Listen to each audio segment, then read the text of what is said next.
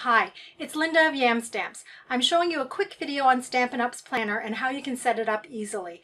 I've had a couple questions about it and I didn't shoot a video when I opened up mine. I should have, I know. But here's the video now. Hope it helps you out, and please feel free to contact me if you have any questions.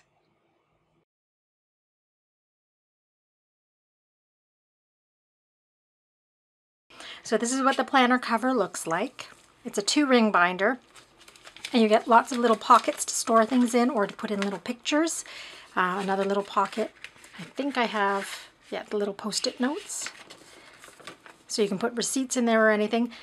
Because it is a binder, you can arrange it in whatever way you like. I started in July. So I was able to put July at the front. I think I might purchase a refill partway through. It does have a little page guide here to help you bookmark where you are. I'm just going to open it up to January, and I hope you're not getting too much of a glare. I keep checking every once in a while. So it's got the different dividers. So the dividers all come separately, so you pull those out. They're pretty self-explanatory. The part where sometimes it gets a bit confusing is putting the pages in the right order. So this is going to be the first page. You open it up. Now this is the one section that is marked, so it is marked January, but then the dates are blank, so you can fill it in for whatever year you're using it for. So there's going to be 2 sheets for the calendar for the month at a glance, and I think I assigned 4 sheets for the weeks, but I'm not sure. We'll find out as I go through. So on the back of the 1 month, so this is going to be blank.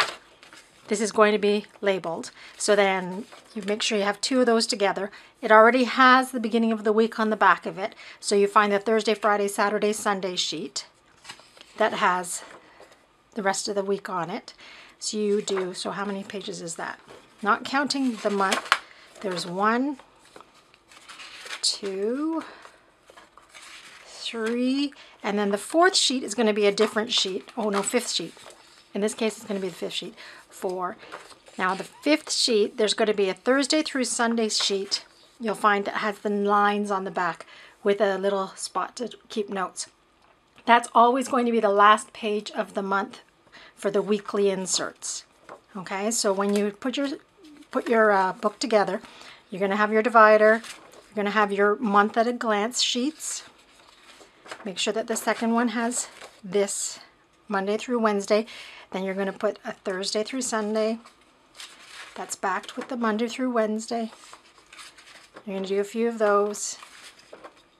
I would advise putting it together before you put the numbers on it. And then again, the last sheet of the month is going to be the one with the lines on the back. So just look and find those ones first, and then you'll be good to go. So same thing here. Some of the months you might not need as many, obviously. So then again, the months that start like on a Thursday, you'll have some blank spots, and you just start numbering on the appropriate day. So again, how many? I think I might have one less in February because it's a shorter month. So there's the month sheets. So there's 1 regular page, 2 regular pages, 3 regular pages, 4 regular pages, and then the 5th one is the one with the lines on the back. So I hope that helps you when you're setting up your own planner. It's really nice to have the flexibility.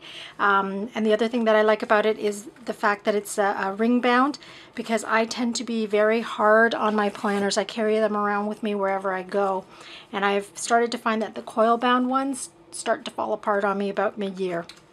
So I'm hoping this one will do better. So far, so good. And if you have any other questions, feel free to give me a shout, info@yamstamps.com, or come visit my website. Thanks a lot. Bye.